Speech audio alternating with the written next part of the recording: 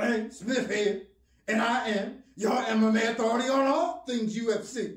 The new season of Tough is upon us, but I've been watching Tough since the very first season, back when Forrest Gump was the champion. Now, 31 seasons deep, we have the notorious one, Conor McGregor, taking on Michael Chandler. And I think Michael Chandler is a great fighter. But I gotta be honest, the boy has got no cardio. I've seen Teslas with a better gas tank than him. But I digress. This very first episode was spectacular.